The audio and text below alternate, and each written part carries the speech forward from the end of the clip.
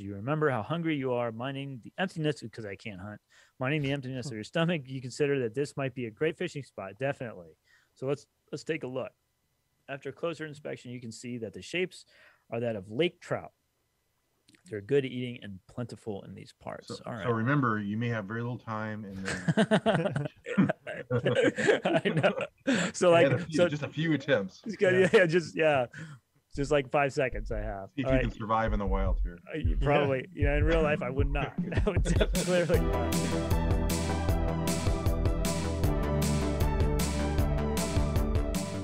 And we are live. Welcome everyone to Archaeology Arcade, the online program of the Florida Public Archaeology Network. I'm Mike with FPAN's Coordinating Center. I'm based out of Pensacola. I'm joined once again by my colleague Tristan, who's based in our office in Tallahassee. Hey Tristan, how are you doing? I'm doing good. I'm looking forward to today. Me too. And then for today's special guest, I'm so happy, and I know Tristan, you are too, to have with us today Dr. David Lewis. He's a member of the Confederated Tribes of Grand Ronde, and he also teaches Anthropology and Native Studies at Oregon State University. Dr. Lewis, thanks so much for being on today. Thanks for having me. It's going to be great. Me too. Yeah. So a little bit of background to this game. So the game that we're playing today is called When Rivers Were Trails. It's the winner of the Adaptation Award for IndieCade 2019. When Rivers Were Trails is a point-and-click adventure game about the impact of colonization on indigenous communities in the 1890s. It was actually developed in collaboration with the Indian Land Tenure Foundation and Michigan State University's Games for Entertainment and Learning Lab, thanks to support from San Manuel Band of Mission Indians and contributions from over 30 indigenous writers, artists, and musicians. And Dr. Lewis, my understanding is that you were actually one of the many contributors to this game. Yeah, it was actually sort of developed by Elizabeth Lipinski. I think she's from Michigan State, and she's a Native American artist, and she has game designer, and she has this concept of bringing in lots of different folks on the sort of trail to contribute to the game, and I had a lot of experience in sort of the Oregon area between the Columbia River and Northern California, and so she asked me to contribute quite a bit, actually most of the Oregon area as well as parts of Northern California. So can you describe to us kind of how you contributed, what you did, what your part in this was? Well, I remember, as a member of the Grand Ronde Tribe, we have some 27 to 35 tribes that are part of the sort of tribal confederation at the tribe. And so that, as a researcher and anthropological researcher and scholar, I've looked at just about all those tribes, look at their culture, got a little bit to understand how to research their languages, because there's upwards of 10 languages or more, and have a sort of smattering of it all. I have all the resources I need to if I needed to produce a narrative and a context. And then I've also worked somewhat in Northern California with the Tolowa tribes, and so I understood their context as well. There aren't a lot of sort of Native American researchers in this area that are doing the anthropological work that I'm doing, and so I think Elizabeth made several requests from several different tribes and other scholars, and some of them may have declined, and so she kept on asking me to do more, and so I just continued extending my research. I think I did 2 sets of research with her, producing narratives as she wanted them to be produced in preparation for the game. Okay. Yeah, that's amazing, and yeah, so we're looking forward to seeing the content here. So I think what we have to do is go ahead and start the game, and I guess the first thing we have to do is pick which clan we are from. And so can you explain what is a clan and how, like, culturally what is that for Native people? Yeah, clans were like families. That's probably the best way to think about them. Different families that had different spirit animals that they looked to for guidance in their tribes, and so that's what the clans are. I mean, and generally they're animals. Native Americans interpret animals as people. They're actually like community members with us, and we at time, and some people are empowered to speak with animals, understand them better. In fact, many tribal oral histories suggest that animals could speak before humans could, and so they many times, they give us our powers, and so we can. Some people, when they became an adult, they got the powers to talk to certain animals. Some people got things like bear power, and bear power is pretty significant. You're a very powerful person. You know how to, catch fish really well and hunt really well, and each of the animals has its own sort of specialties in terms of its power. So, and then some of these clans may go between tribes. So you may have relations in other tribes that speak a totally different language, have a somewhat different culture, that also are part of the bear clan or the bear power clan. So that's what, essentially, in a nutshell, what these clans are. Yeah, it's so fascinating. And is that something that that you see in terms of all of the kind of North American, Native American tribes? I mean, is that something that's shared culturally? I know you mentioned there's a lot of different languages and cultural groups, but is that something that you see just all over the place in North America, at least? Yeah, the majority of tribes had things like clans. I think there's some different levels of organization of these things. If you go across the Americas, the upper Northwest coast had a really intricate clan structure. They call it a moiety structure, where people between different tribes would only trade people in the same clan or the same moiety. So yeah, I mean, each tribe is going to be slightly different. It's a different culture. There's not one all-encompassing culture that we can say, and if you go across what we call the United States now, the country, the people on the East Coast are going to have a slightly different perception of the clans than people on the West Coast, or maybe quite different way of thinking about the clans. But there are these sort of clan structures. We hear about that for all tribes. Yeah. Oh, yeah. And so I guess the next big question is, which clan do you suggest we pick? I see there's different skills, like you mentioned, for the different clan structures. What would you recommend? All of them are pretty good. I mean, if you look at like what Elizabeth wrote down here, I mean, the Bear Clan has warriors with medicinal skills. I play the game a little bit, and so the medicinal skills can help sort of heal if you get hurt, or if you get some sort of illness, which there are in the game medicines you can buy for healing illnesses and stuff. So that bear skill would be helpful for that. Lynx, protectors of fighting skills. So there are times you may have to fight. There are places to negotiate for products, negotiate prices. Maybe you get a better negotiating price for sturgeon. And interesting enough, she didn't put on this picture, there's no name for the sturgeon besides just sturgeon. She doesn't have a.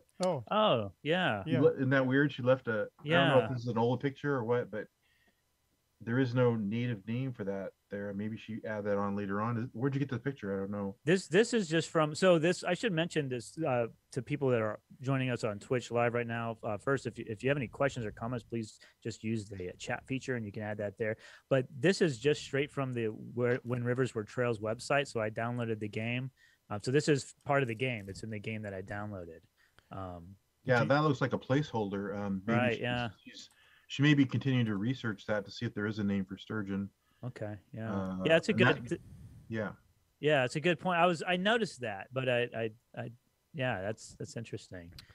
So I guess anyone would be great. I think a lot of people are going to pick bear because bears are cool, but actually, I like bears. Yeah. Cranes are pretty powerful too. So maybe just picking an odd off one, like sturgeon. Maybe nobody picks sturgeon. Maybe pick sturgeon. I don't know. Okay, let's go with sturgeon. See what happens. Maybe she gives us the name later on. Maybe we'll find. Oh yeah.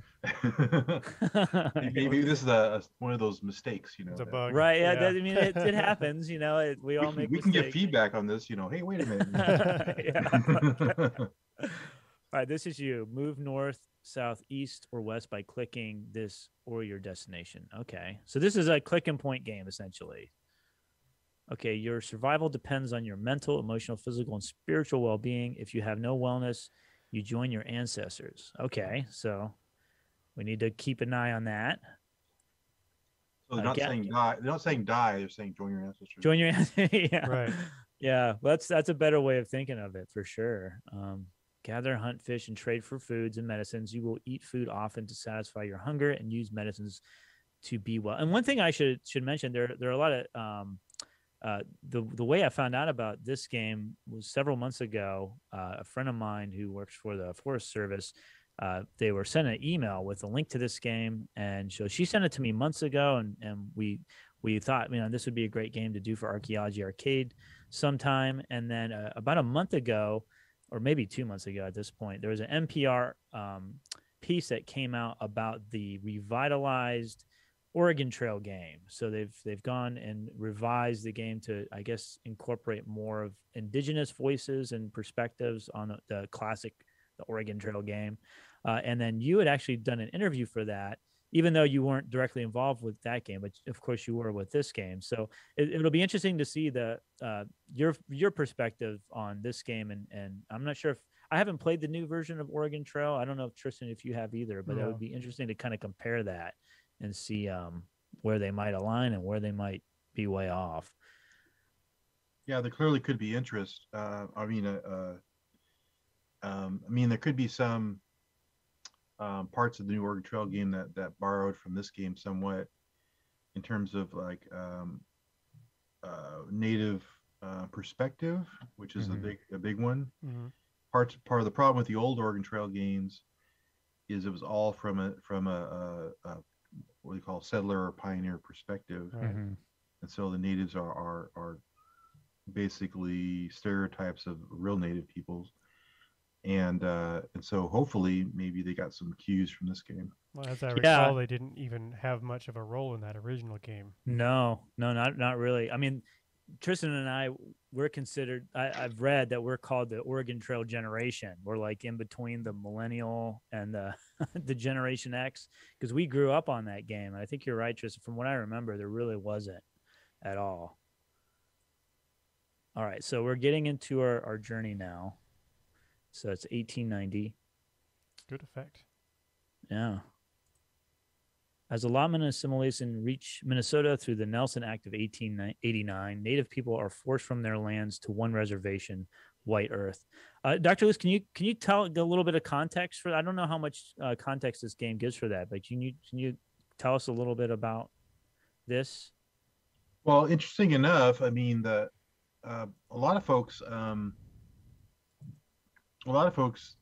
don't perceive of how colonization happened across the West. That a lot of people think that it was a gradual progression from east to west. It's not true. What happened is, there was a claim all the way to the Mississippi first, where Indian tribes are pushed from the east side of the Mississippi to the plains or to Oklahoma Indian country, and then the next big movement was all the way to the West Coast. And so the plains area that's sort of like I guess called the plains was settled later. So Oregon had its settlement and removal of tribes in 1856 mostly, whereas some of the other tribes that were in the plains were not removed until the 1880s or later. So and this is a process of what she mentions, allotment. This is a process of sort of giving lands to the people, the individuals on the reservation, so they can be farmers. But the problem is that most of the lands that were given for the reservation were really poor lands, not really good for farming. So they basically cast these people into sort of poverty for several generations. Oh. Well, and I was doing some reading on this beforehand too. There's actually I can link to a great breakdown of this by Indian Land Tenure Foundation. If I understood it right, too, this was basically just an excuse to take most of that land, as I understood it. Is that correct? That's right. Move Native people to the worst lands, the lands that were not desirable for farming or ranching or anything like that, and give all the good land to the white people. So that was essentially what was happening.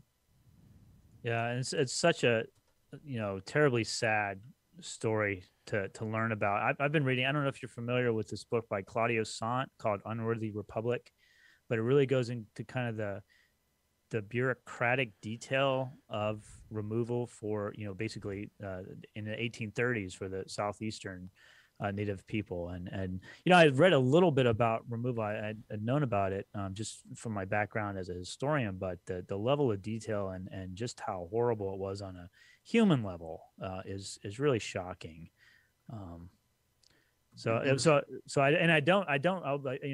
I don't know a whole lot about the removal in the really the West or in the Great Lakes region. So I'm really interested to see this game, and then also to hear your insight too. Yeah, I mean, it was pretty consistent across anywhere that was going to be settled to become states of the United States. Kind of the same pattern occurred, just different time frame, perhaps slightly different technologies involved. By the time 1890s came along, there was repeating rifles and everything else going on, and so there was very little. There were very little opportunity for tribes to resist much. There were a few wars, but the United States and white people clearly had the upper hand in the removals. Kind of degrading. There was a huge attempts to degrade their food source, like destroy all the buffalo was a big one. To plow up all their fields, where a lot of times they would get their food from the ground.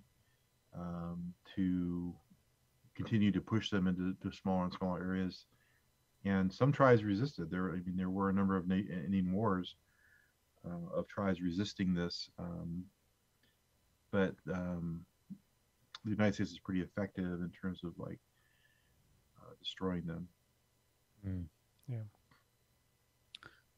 And then, so this, I guess I picked the Sawyer story. I was kind of clicking around, so I guess I picked. I'm not sure if we had an option or if this is just the one I picked, but it says scroll down to read interactions and stories as needed. You can always keep track of your belongings from the upper right corner by clicking and tapping the icon. I guess that's up there, and be mindful of staying balanced while living honorably. Okay. Yeah, they're bringing in native context, like this idea of living in balance with nature around you, not being imbalanced in the way you do things, and the way you look at the world.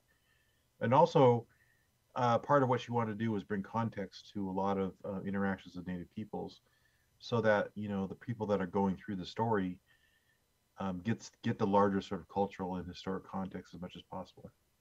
Yeah. It says, despite your resistance to being relocated from Fond du Lac, hopefully I said that right, to White Earth Reservation, your land has been chosen for allotment to be taken and given to settlers. You are in a hurry to leave before settlers arrive, surely armed. Where exactly is White Earth Reservation? Is that I can't remember. Is it in the Dakotas or Minnesota? It might be Minnesota. Maybe it's in Minnesota. They had that map. Maybe we can look at that map and try to figure it out. Yeah, the maps don't have the state boundaries on them, lines, right? I'm not. It's in that area. I mean, the states were imposed upon tribal areas, so right. Yeah, this is there was a process of sort of giving reservations to tribes, and then maybe the next president would change his mind, and each treaty had this provision in them that said that the president could change their mind and change the deal in a sense. Wow. And so they a lot of times, especially after allotment, the lands that were not under individual allotment to individual people would be sometimes sold as public domain land to settlers, new settlers that were coming along that wanted land too. And so some tribes were able to resist that, they kept everything kind of in a public sphere, in their sort of like community lands. And some tribes were sort of divvied up, and then they lost land from the reservation by giving it to settlers. That's kind of the story of Oklahoma Indian country too. A lot of reservations were reduced as more and more pressure came from new settlers coming along and saying, "Hey, wait a minute! I want my mile square piece of land too. I should have my opportunity too." And these Indian people are wasting the land by not using it appropriately. So let's reduce how much they have, so they can give the rest of it to the white people. I mean, it's just incredible I mean, how do you ever trust a group that could just basically say, we can change our deal at any any 4 years, I guess we can just change. That's exactly right. I mean, what's funny is, what's interesting is if you read the actual treaties, and just about all of them are online, you can actually read those if you want to. Almost always they say, and we're going to create a permanent reservation for you. Yet, 10 years later, if the president and the Congress decided to take away some of your land and change their deal, wow, they could actually eliminate that reservation. That happened to a number of tribes. Wow. Yeah, it's just I linked the information in the Twitch chat. Has a link to all the different acts, and it is kind of staggering how much work was put into being just kind of awful, because there's a lot. As we're kind of that's important. I mean, it's important to talk about this stuff too. I mean, I think so. One thing I did while we were chatting is I gathered. They said I looked inside our house, and there was some tobacco, and it had the name of it, Asami. Do you know what language that? I think she's in Anishinaabe. Okay. And which is also Ojibwe or Chippewa. Okay. Those are various names for the same, or bands of the same tribe. Okay. And it says now we're looking outside. So we're gathering supplies because we have to leave. Now we have to leave our home. So we're going to open the barrel. It says your stores from the winter include dried meat, berries, and medicinal plants. I wonder if we can gather both. I would take both if we can. I think you're probably going to just get one. Just one. Okay. What do you guys think? Go ahead and try for both, but Okay. What's more important, do you think? I think food is more important than food. Okay. Yeah. Oh, we can do both. Okay. All right. That's good. Good. You found the secret. You can do both. Yeah. Don't quit before you grab both. You can do both. You can now heal from sickness during your journey. Settlers are, and I guess that's another thing that, when we think about Euro-American colonization of the Americas and the introduction of these, diseases that just were, really epidemics and pandemics that just devastated the population. But that's not something that really just stopped after the 1500s, correct? That's something that continuously, or am I wrong? I mean, is that something absolutely right? I mean, there were epidemics that came through various areas. I think measles and smallpox were big, but in Oregon, which we'll see later, there was a big malaria epidemic.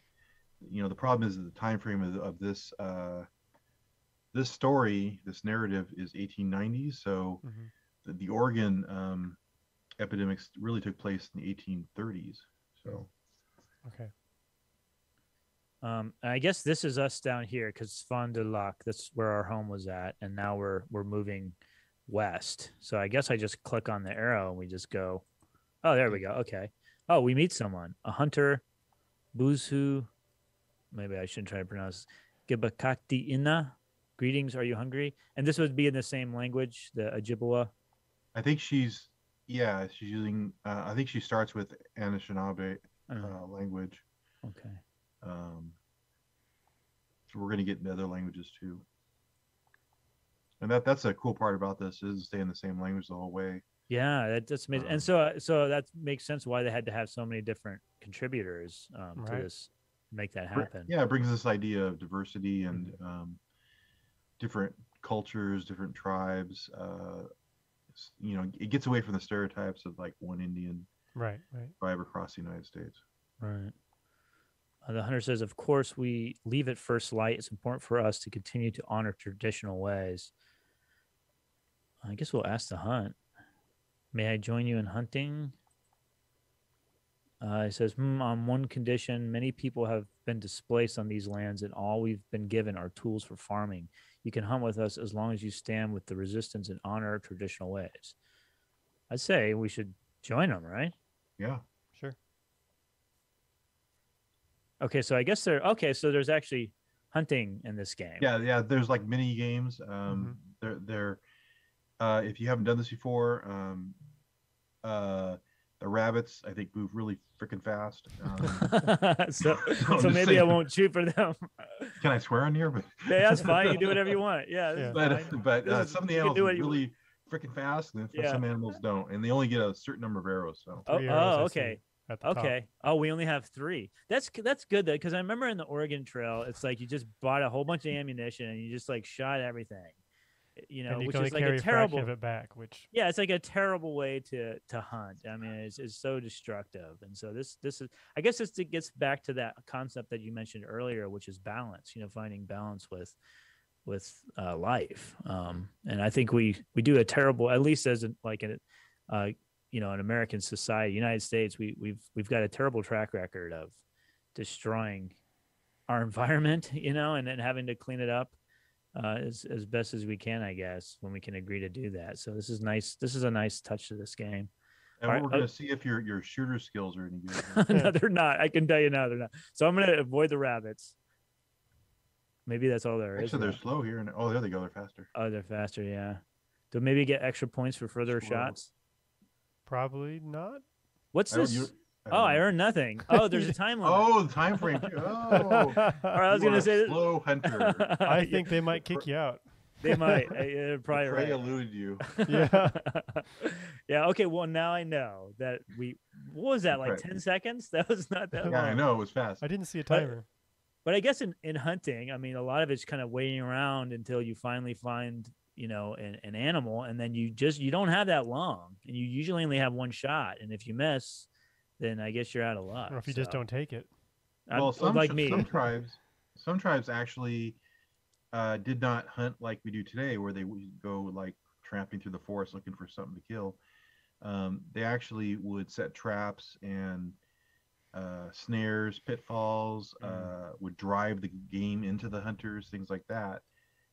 Sometimes, you know, we have in the valley here, the Kalapuyans would set fire to one end of the valley, and then hunters would be waiting on the other end of the valley for the deer to be running at them. So, so there's different ways. Right. It's I like that way. I think that's much more efficient. I know, right. I know out in our area in Florida, the creek and the Seminole, I believe, did the same thing. And we have the longleaf pine habitat that's been adapted to fire for, probably millions of years, I guess. And I know that was the same kind of strategy was utilized. And I think that's maybe next time let me try that. All right, let's move. Yeah, I call it outthinking the game. Mm-hmm. Yeah. Not sure where I click to. Where do I go? Hit the W again? Maybe hit the arrow. Or maybe W. Yeah. Maybe I'm trying. Leave at this point. Do I have to? Oh, did I? Maybe because I've lost the hunting. Let me. Oh, this try W. clicking your. Oh, that W. Okay. Okay. The compass rose W. Okay. You notice the discarded newspaper as you walk along. Look. You see an article with a map of land and what is available for allotment. The General Allotment Act has given power to federal agents to divide reservation lands and disperse them to each adult, allowing them to sell and profit from what they could. That seems like a terrible way, just giving that much power to a single person. Was that an issue with agents being corrupt? Oh, yeah. Did they? Yeah. Yeah, just about every agent that would leave the reservation would be investigated for some corruption. Jeez. And sometimes they were found like one agent I think from the Coast Reservation in Oregon, he stole all of the textbooks for the school and sold them all, and then he moved down to California. Oh, wow. And then he sent a invoice back to the Indian Department for his back pay. Oh, wow. Jeez. So he had huge balls. Yeah, my God.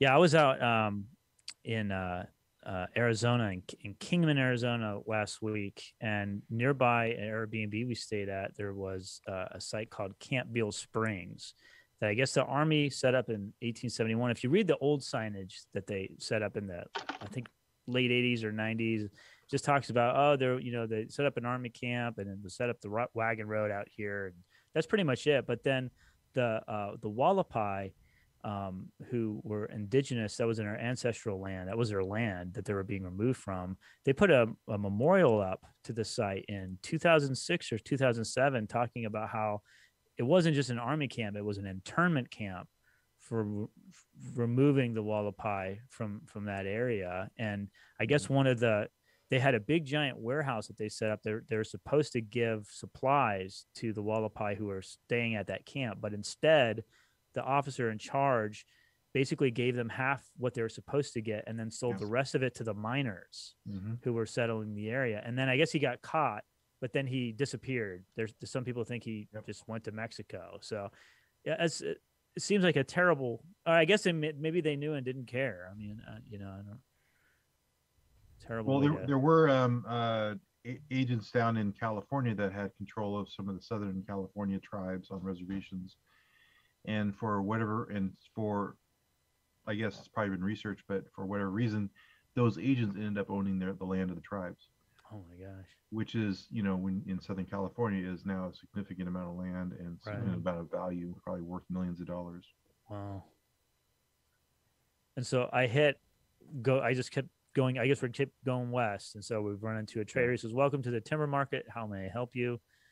Okay, you recognize that a market is a good place to prepare for your journey. Having plenty of food is vital for combating hunger and contributing to your well-being. So especially with your hunting ability. Yeah, I was going to say, we probably should trade, I guess. Let's trade. I can trade. How do you know how to pronounce that? What's the correct pronunciation? It looks like usually a double A means asima. Okay. Asima or tobacco. Like a double A would be long A. Okay. I need to be able to make it far. It says Indian market. Okay, let's. It actually would be great if she would incorporate into the game a way to say the words like that would be great. Pronunciation, yeah. That technology definitely exists now. Maybe the technology.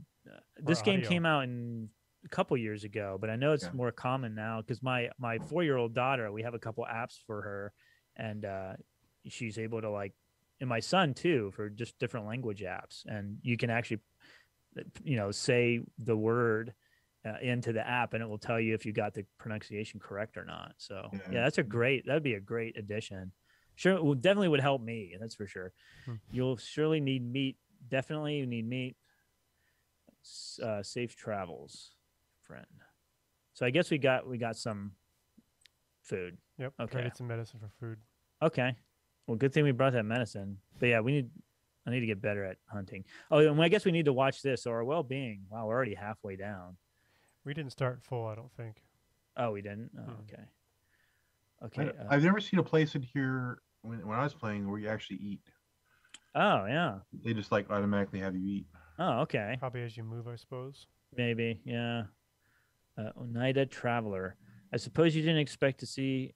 Am I pronouncing that correctly? Oneida. Oneida, yeah. Out this way. I am headed west from the reservation in Green Bay, so that's Wisconsin area. We have been told our allotted lands have been moved once again. So I guess the point is showing that this was happening to many groups at the time. Yeah. And there was actually a westward push as more and more settlers came in through the east. Okay, so we're telling them that we've moved. Thankfully, that is close. We are originally from New York. Wow. But they promised us land in Green Bay. Now that we are flourishing, we have to again. And that's like you were mentioning earlier. They just kept on moving them out whenever a new president would come in, just change it. Yep. A lot of the eastern tribes ended up in Oklahoma, Indian country, or other places to the west. Says consider joining us in San Francisco if you make it that far. Say, wow, San Francisco. So when they had to, were they literally walking there, or are they? How are they? Are they using the rivers? I guess. By this time, I mean there was railroads across. So they could have gone by railroad or by horse or cart or whatever. Some people could have walked clearly.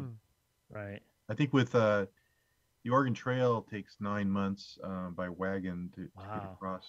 So 9 months. Wow. On the bank, you see dark shapes drifting and darting here and there beneath the surface of the waters. You remember how hungry you are, mining the emptiness, because I can't hunt, mining the emptiness of your stomach. You consider that this might be a great fishing spot, definitely. So let's take a look. After closer inspection, you can see that the shapes are that of lake trout. They're good eating and plentiful in these parts. So, all right. So remember, you may have very little time, and then I know. So like, just a few attempts. Just like 5 seconds. I have. See if you can survive in the wild here. Probably, in real life, I would not. I would clearly not. You notice that some of the smaller trout are coming up into the shallow pool near shaded rocks to eat water bugs. If you unravel your net and position yourself just right, you can easily fish with the shade covering your shadow. Okay, so I have to not show my shadow. So let's fish. Okay, catch fish with your. I'm using a spear. Okay. You're spearing the fish. Nice. Oh. Okay. Well, that's going to be hard. That's gonna be Can I just go for the net instead? You only get one try. Oh wow. Fishing is about being patient. Well, that's the thing. Like I was trying to be patient with the rabbits, but then that didn't work. So maybe I have more time with this. We'll see if there's the indicator too. We'll find out. Yeah. All right. I guess I don't have to worry about my shot. Oh man, this is gonna be tough. Oh, that's a big one. They're moving fast. Oh, I think I got him. Yeah. Oh, you got him. I got it. Hey. I did it. Oh my gosh. Okay, come on, guys. You are a born fisherman. I'm a fisherman, not a hunter. Not known. Okay. So we have an option between going west or south. I think we need to go west because the game takes quite a while to get through. So okay, let's go west. I like that idea. You feel a drizzle of rain. Oh, we can cook. Oh, we are going to eat. Okay. We probably need to eat then, yeah. After 2 days of walking. Let's go. 2 days of walking and one trout. But we have lots of medicine, just in case. You find cover and enjoy a meal while the storm passes. Okay, excellent. Yeah, I like waiting for the storms to pass. I don't like them. So I guess now we can just go south, and we're going to Chippewa. We're going into Chippewa. Okay. An elder is cautiously looking beyond her wigwam to see who is approaching. You were raised understanding that it's important to always be respectful to elders. And and of course a wigwam is this structure behind her, right? Yeah, it's a house, right? Right. And as you mentioned, depending, it's not, I think, maybe not so much today, but certainly I'm sure some people still do have that kind of stereotype of just Native Americans being one cultural group. But of course, there's lots of different cultural groups and tribes, and with different languages and obviously cultures, but also how they built their homes could differ quite a bit depending on what environment you're in, I guess. So should we greet or listen? Let's listen. I think that let's listen. I think it's hinting that. Yeah. She tells you to listen first. That's what my teachers in elementary school would always remind me of. I need to shut up and listen. She tells you a story about how the jingle dress came from the. You said to the Ashnanabeg. Is that how you? Ashana. I can't even say it now. You messed me up. Sorry. Anishinaabe. Okay, there we go. I'll try not to mess you up. Okay, so all right. I guess a gift. I give her a gift. You prepare a warm meal for her, so probably trout. She returns your kindness by giving you a blanket you can travel with. All right. So that improved your well-being, I think. Okay. And can you talk about, Dr. Lewis, about gift giving? Was that like what we're seeing here? That's essentially what this is, right? That's actually a cultural thing all tribes have, basically giving gifts and stuff. And, when you meet people for the first time, there's always kind of an exchange of gifts, which is kind of an exchange of goodwill, stating you have good intentions. You're not going to attack them and be violent with them. And that's kind of one of the problems that settlers had, is they didn't see Native people as anything but savages, in their own stereotypical mind. And so they would not give gifts to the Native people. So that sort of broke that code, and it caused the natives many times to react violently to them. So we see that in the stories of Jedediah Smith and other travelers in the area where there was lots of conflict because they were just greedy. They didn't want to treat the native people as equals and as actually sovereigns in their area at the time. Right. You see a long path before you. Start walking towards another place. All right, onward. So we are starting to head south. Okay. By 1890, sovereign native nations in Minnesota have entered legal agreements with the United States. These treaties cede land in hopes of protecting traditional ways of life, but this leads to more land loss as railroads open up access to settlers. This is especially the case around Minneapolis, which is south of the Mille Lacs Reservation. Have either of you ever been to Minnesota, Minneapolis? I've only been there once, and I was just there for a night. I've been to Minneapolis. I think there was a conference there, but I was only there like a day or two. Yeah. Similar for me. It was a family trip to visit some relatives or something. I don't remember much. Oh, south. Sorry, I need to get used to hitting the. Or running out of food. Oh no. Yeah, she said in the direction of Leech Let's do a Lake. trade. Okay, I like that. Or we can talk about white earth or either one. Okay, maybe we can do both. Let's see here. She says, "Anin, greetings, Najiwik." Yeah, I wish that would really be a nice feature to this. If when we could get points, maybe they could do like a point system where if you get it correctly, you get like some points or something. But that'd be nice to be able to actually pronounce it. I was recently forced off my land in Sawyer, and I've heard Anishinaabe are traveling through Leech Lake on their way to White Earth. How is it there?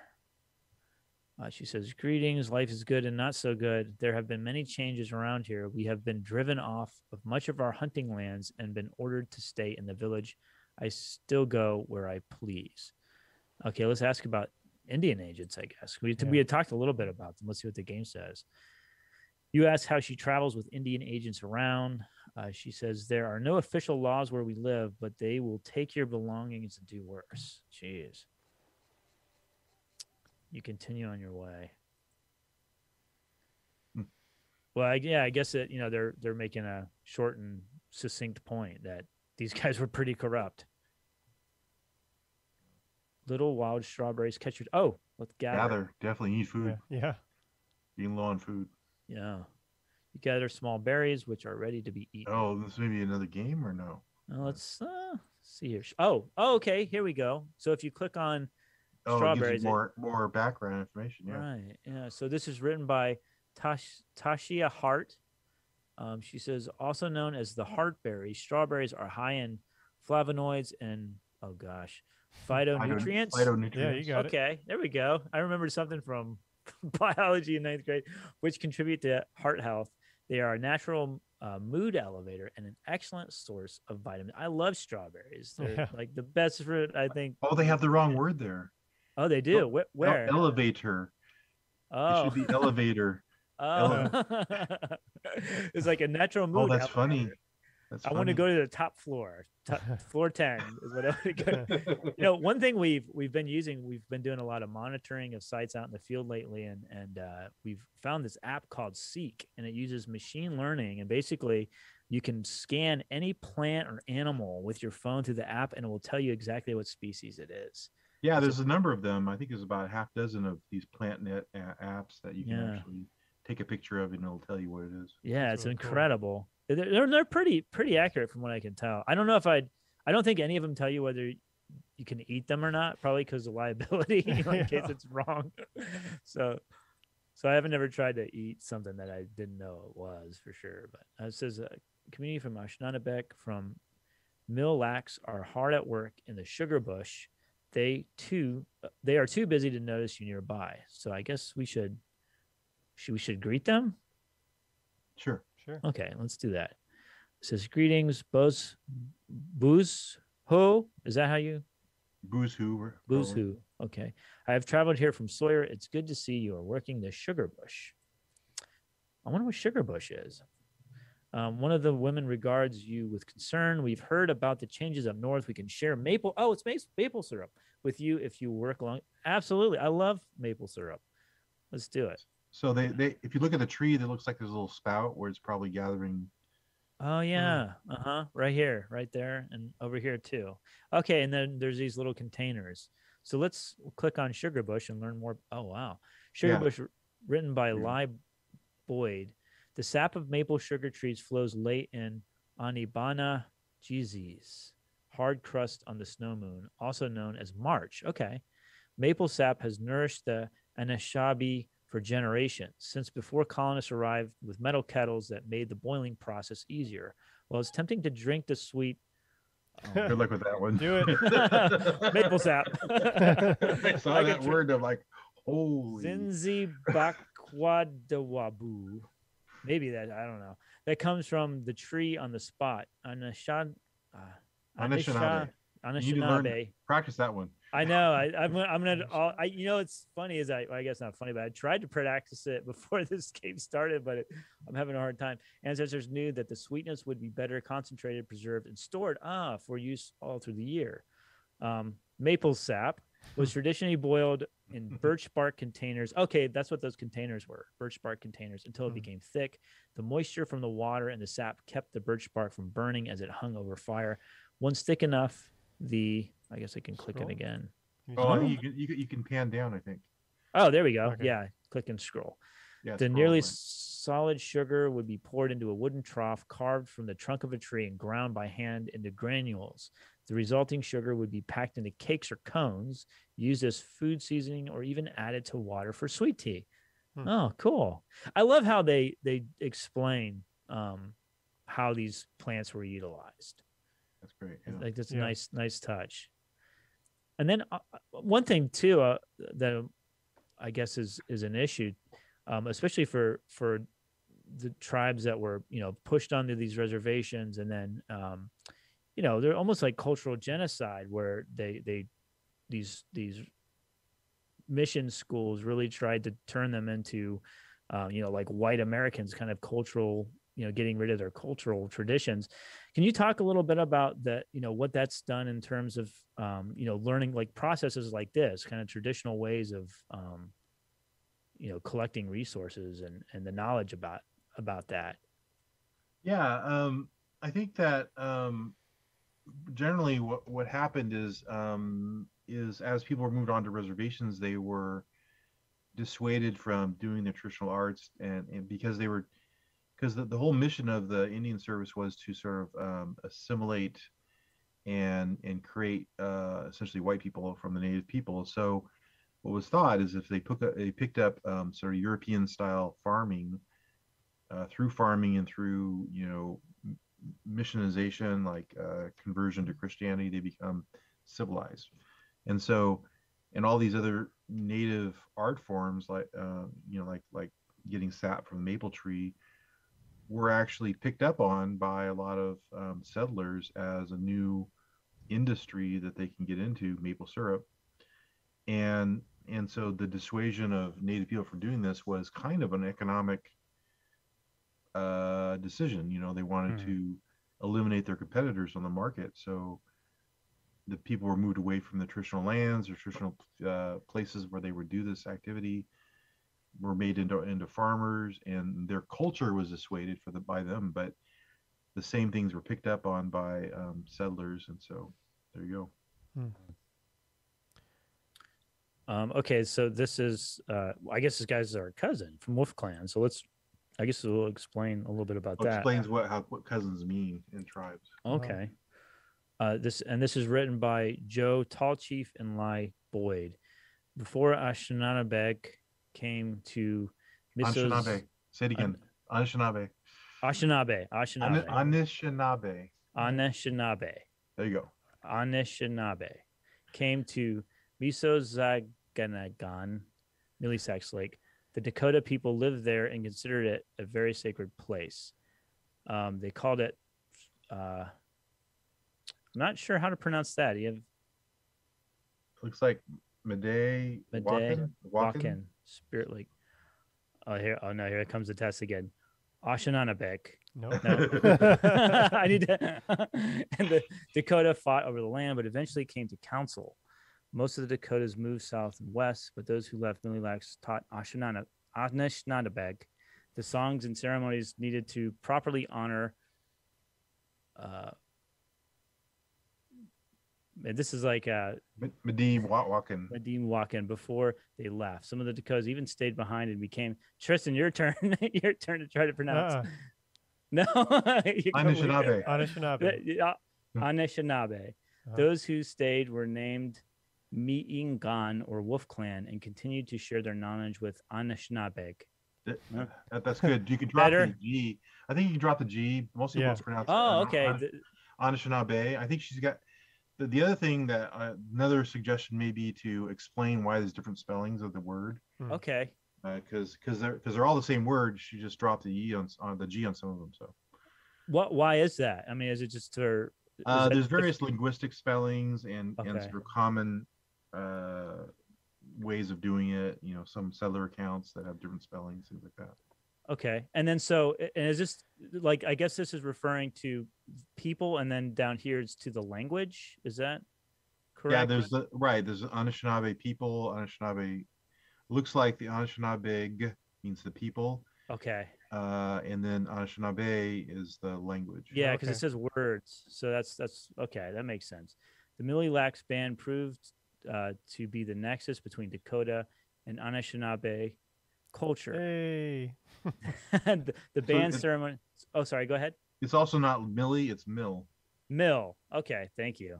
It's a French. It's a French word. Okay. And it could be just lock. I don't know if they pronounce the S. Okay. Mill lock. Mill lock. The band's ceremonial drums have Dakota origins, and its songs are even Dakota tunes with Anishinaabe words. You got it. Oh, there we go. Yeah, I just said that G was just really it only took half an hour. my English speaking brain is just no good. It's no good. Neither is my hunting. Greetings, friend. Good to see you here. What brings you down this way? Allotment has reached Fond du Lac. The land I tended to has been taken. I'm sorry that you have been displaced. You can stay at least long enough to fish or hunt. Oh, okay. This is my redemption. We need food. So we eat hunting or fishing. Which one? I think, well, my track record is better with the fishing, but I feel like I should give it another shot. You should do hunting again? I should try it. Don't you think? Oh, yeah. Yes, just be faster this time. It'd be funnier. Yeah, it'd be funnier. Yeah. Those bunnies are fast. Yeah, it'd be funny. Oh, deer. Oh, yeah, deer. Get it. Oh, did I not get a critical shot? Maybe that's one more. Get. Oh, get that deer. Get it. I hit it, but I guess I think you were ahead. Yeah. Maybe I just missed. It flashed like you hit it. It flashed like I hit it. So here's my thought. So when you see the animal, you can actually, it's showing some of the organs on the inside of you. You got to hit the organ. I think that's what it is. I think I got to hit heart or something. Yeah. Try to hit ahead of it. So yeah. So I wounded this poor animal. All three of them. All three of them. Actually, I think you missed them. So. Oh yeah. Okay. I probably did. You're probably right. They suck. now I know. Usually Tristan is the one doing the gameplay, and I make fun of how terrible he is at it. This is a great reversal. I love this. I know. Tristan's really relishing in this. He's having a good time. Don't worry, I'll get you back. I know. I'll get you back. As you walk along, you notice a few tall cedar trees. When you get closer, you see that they are surrounded by poison. I hate poison oak. Oh, you could. This is where the medicine comes in. You're gonna get something. Go ahead and let's see if we can get. Gather it. Okay. We'll get poison oak. Let's get that. Okay, gather it. You carefully gather a few branches of cedar after offering tobacco. Okay. You missed the poison oak. Oh. Hey. I'm terribly allergic to poison ivy too. In real life, I just it's terrible. I've had it a couple times. I was just walking through poison oak yesterday. Oh. Does it affect you or doesn't affect you? Some people it doesn't. It does. It does. I was walking very fast. Does that work? Faster than the plants. I'm gonna try that next time I'm in the woods. I'm just gonna run. I'm just gonna close my eyes and run. Outwalk the speed of the oil, basically. I guess. Well, I made sure to wear long pants. So, there you go. Yeah. So make sure you wash those pants as soon as possible. Right. Otherwise, the oils could get on your skin. Right. Yeah. Oh, yeah. a native woman is interested in trading with you. She explains that her husband and sons have passed on and getting a proper meal is hard these days. She offers you bear root, which is good for curing sore throats, colds, and even the flu. Well, I say definitely agree, right? I mean, Go ahead, Yeah. You are glad to acquire bear root. Your grandmother used to give this to you to chew when you were little. Yeah, so I really do like this aspect of the game where it's teaching you not just the history, but also the ecology of these areas. All right, and we're almost at our hour. We only got 5 minutes left, so I don't know if we're going to make it all the way out to Oregon. It takes a couple hours to get to Oregon. Oh, does it really? Oh, yeah. Maybe we can have you come back on, and we can eventually kind of get out west. Episode 2. Yeah, episode 2. That'd be fun. And maybe by then, maybe you can prepare it ahead of time and get to Oregon first, then we can go through Oregon. That's a good idea, actually. That's a great idea. Yeah, because I can save it, and then we can start off. Yeah, I would love to do that if you'd be down to do that with us again. Sure, no problem. Great. So you see us youth who you recognize from trading gatherings between your community and Leech Lake, but there is something different about him. His hair is cut short, a sign that he has lost a family member close to him. He remembers you and is eager to talk with you. So I guess let's just listen. That's what we started doing the last time, right? Yeah. Do you know the story of Ma Ingan? So click up there. On the right. Right here. Gotcha. I'll tell you the story of it. Yeah. Okay. Oh, wow. Written by Joe Tallchief. Ma Ingan was the first animal, a wolf, and he walked alongside as Gichi Manido made our world for us, the water, the trees, the wild rice, and all the animals. Gichi Manido made people last, but loved people so much that Ma Ingan was asked to help. Finally, Ma Inga came to... Uh-oh. Oh, no. Ashaninabeg. Oh, my God. Ashaninabeg. Oh, man. Ashanin... Oh, man. Anishinaabe. Anishinaabe. It's gonna be a quiz later. I know. I'm gonna pass it. If it kills me, I'm gonna pass. Anishinaabe, and said Anishinaabe. I have a gift for you, but you must promise me something in return. Anishinaabe said, Iwa. Ma Ingan said, you must take care of all the animals on this planet, for they are your relations. Oh, that goes back to what you were telling us earlier. Exactly. About how, right. Yeah, exactly. You must take good care of them as if they were your relatives, because they are. Anishinaabe agreed, and they would take good care of all the animals. And so Ma Ingan opened his mouth, and a dog came out, his gift to Anishinaabe. Okay, so that's a really interesting... I'd like to add real quick, Mike, that chat is starting to hassle you over your pronunciation. Anishinaabe. That's what Rachel tells me to slow it down. Okay, so I guess we should give him a gift. Yeah, go ahead. Yeah. So we gave him some tobacco. And we got food. He gave us some maple candies. That's what we needed, some candy. Food. All right. Yeah. Food. Yeah. Very important. All right, can't count on your hunting. No, definitely not. So we should probably go west. Can you keep going west? Sure. Oh, we got to hunt. Okay. Good. All right. Come on now. Hit it right in the center now. Right in the center. Maybe it'll be close. Oh, no, not. I got one. Get him. Oh, I got it. I think I got him. You got two, yeah. Oh, squirrel. Oh, that's going to be okay. Stupid squirrels. Missed. Here. Oh, you missed the deer. Missed the deer. But I got the rabbit. The rabbit was easier. Two rabbits. That's better than what we had, right? That's your best hunting trip yet. Yeah, Tristan. Next time, I'll give you controls, and you can shoot the rabbit. This is fine. I think you're doing a good job. You realize that moisture has crept into your pouch of medicines. They need time to dry. Oh, the sun is high, but so is the wind. Drying will be tricky. I guess we'll just try to dry it, right? Yeah. With great care, you place the medicines atop a warm rock to dry in the sun. Despite your best efforts, the wind moves them, but you manage to recover the preserved ones. Well, so you lost. You probably lose some medicines. Yeah. Well, okay. I mean, we're not doing terrible. Still But have if you plenty look of at our medicine. well-being, our foods and our medicines, we're not. Well-being's good. Yeah. Yeah. We're pretty good. I mean, we've made it pretty far too. I think what we'll do is we'll go west and we'll see this one, and then we'll probably have to wrap it up. You see a turtle slowly moving along. Let's look. As you watch, you remember your auntie telling you about how the Great Lakes are the heart of a turtle of all Anishinaabe are carried on. So this is getting to the story of Turtle Island, the way the okay. whole land is actually called Turtle Island Okay. for some tribes. Turtle written by Lessons of Our Land. When a flood came to Aki, Earth, the trickster Nana Bazhu saved himself and a few animals by floating on a log. He and many of the animals tried unsuccessfully to dive down and grab dirt to recreate the land.